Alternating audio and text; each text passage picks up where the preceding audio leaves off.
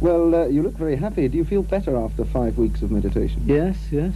I feel a lot better, except for the flight, you know, that's quite long, so I'm a bit shattered. But the meditation is great. What exactly have you been doing? How do you meditate? You sit down, you relax, and then you repeat a sound to yourself. And it sounds daft, but it's just a system of relaxation. And that's all it is, you know, there's nothing more to it. So that we meditated for about 5 hours a day in all, you know, sort of 2 hours in the morning and maybe 3 hours in the evening.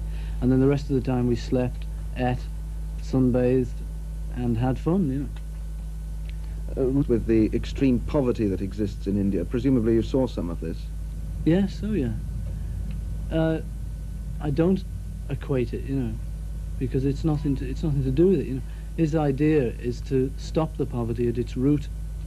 See, if you just give handouts to people, it'll stop the problem for a day or a week, you know. But in India, there's so many people. You'd really need all of America's money poured into India to solve it, you know. So the only answer is, and then, you know, they'd probably just go back the next year and just lie around, you know. So you've got to get at the cause of it and persuade all the Indians to start working and start, you know, start doing things. Because their religion is very fatalistic, and they just sort of sit down and think, well, you know, God said, you know, this is it, so it's too bad, we can't do anything about it. And Maharishi's trying to persuade them that they can do something about it. One purely for a holiday or to meditate? Yes. And what effect has it had on you?